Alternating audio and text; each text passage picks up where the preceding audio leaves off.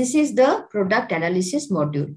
Now, in this module, we are segregating the performance of the products into different segments, just like non-moving, slow moving, fast moving. Now, let's start with the non-moving item. Now, there are two ways for identifying the non-moving item. The first one is non-moving item on period. So, the items which are not being sold for a specific period, that are the non-moving item on period. Now, select a specific period.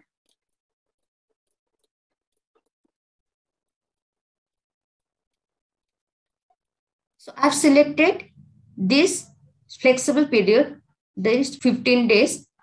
And after that, the dimension. The dimension means the base on which I want to generate the report.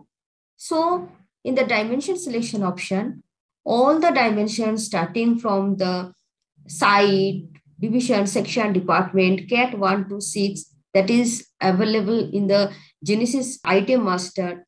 Everything is available here. So I want to know the site-wise, department-wise, non-moving item for a specific period. Now another option is there, that is the amount in.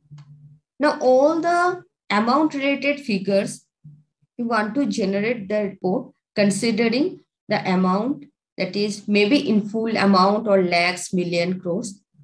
So here I've selected full amount.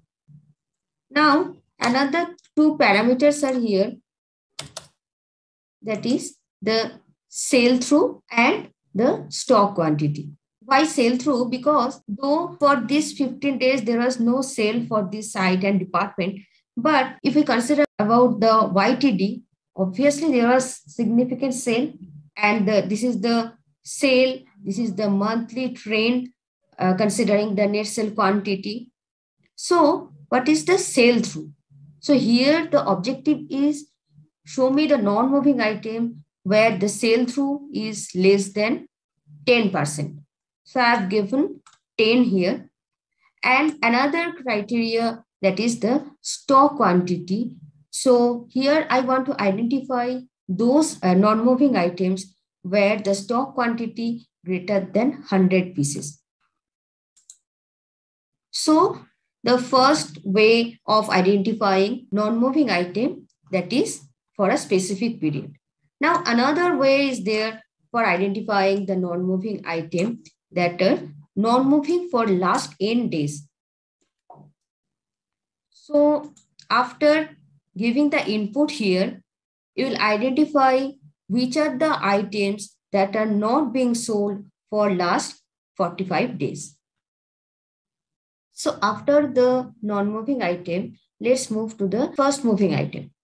Now, first moving item are the items that are the best performer for your organization considering the sale through. So I am selecting a specific date range for that.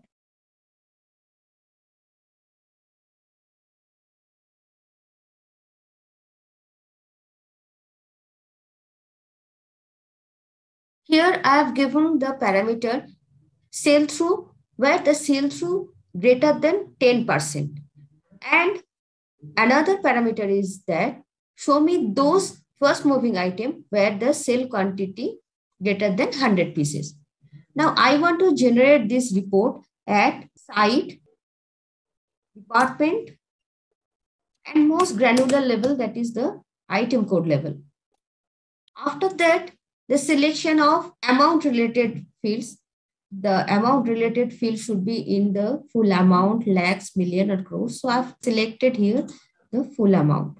These are the items that are the first moving item or best seller for your organization for this specific period, and where the sale quantity greater than 100 pieces. Now the reverse scenario of the first moving item, that are the slow moving item, which are the worst performer for your organization.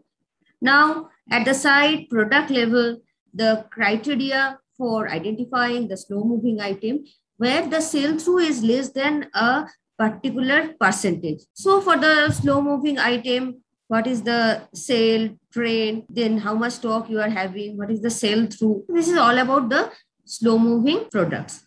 After that, the private brand. Now, among 100 brands, some brands are your own brand or private brand. Now, to identify which are the private brand, this integration is through Excel, where the client needs to specify which are the private brands.